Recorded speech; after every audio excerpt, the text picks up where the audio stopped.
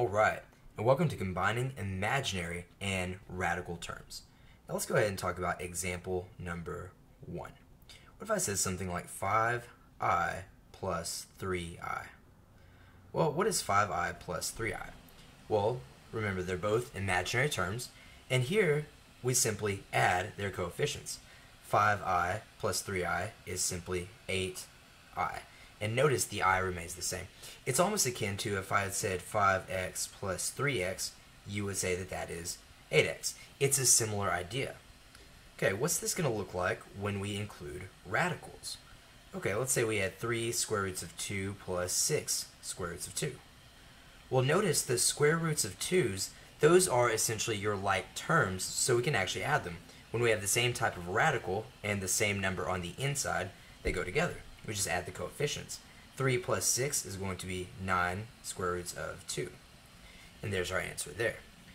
Now, I think it's always helpful to see some examples that don't work out. So let's take a look at example number 3. What if I did 4i squared plus 3i? And I said, okay, well, what does that equal? Well, you would say, you know what, they can't combine.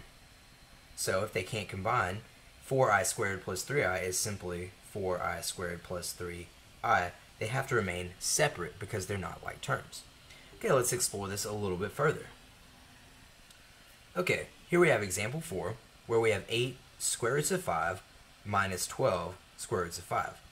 Notice, because the square root of 5 and the square root of 5, they're both the same type of radical, square roots, and they both have the same number on the inside, 5, we can actually combine our like terms here. 8 minus 12 will of course give us negative 4 square roots of 5. Okay, what about 3i squared plus 8i squared?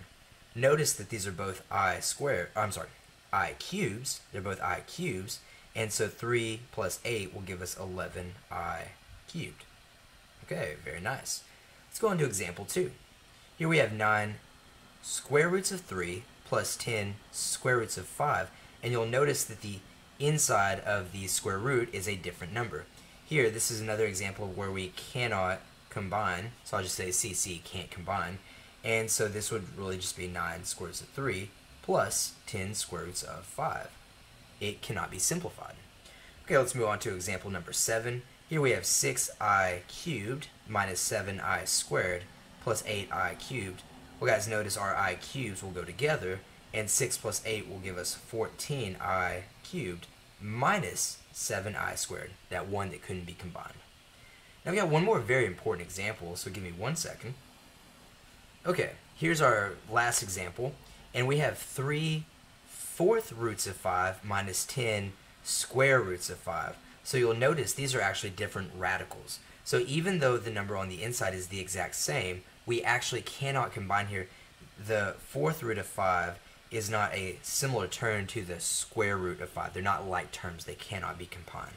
So what would we say? Well, we'd say it's just 3 fourth roots of 5 minus 10 square roots of 5. So this is another example where the radical itself has to be the exact same.